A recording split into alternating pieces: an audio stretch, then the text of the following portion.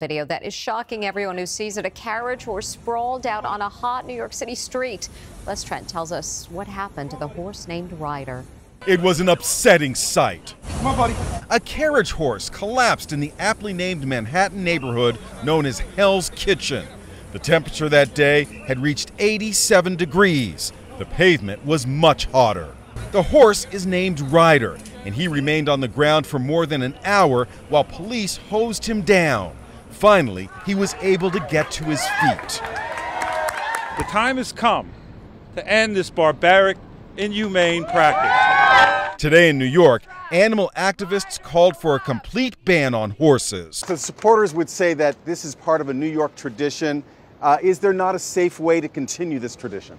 The circus was a tradition. You want to hear that? The circus. Does anybody feel that we should have abusive animals in the circus? Witnesses say they saw Ryder in extreme distress hours before he couldn't go a step farther. Hours before Ryder collapsed on August 10th, he was seen struggling to walk, falling to his knees. Here at Central Park, the horse and carriage ride is a big part of the New York tourism experience. But for years, animal rights activists have been calling for an end to the tradition, claiming it's cruel. Could the disturbing video of Ryder in distress be the spark that galvanizes the anti-horse carriage movement? Where is Ryder today?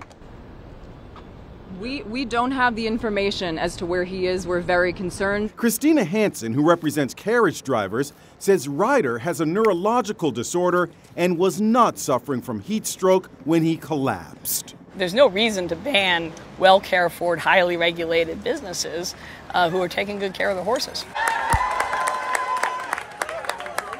We've just learned Ryder is now living in what's being called a vacation ranch where he is fully retired.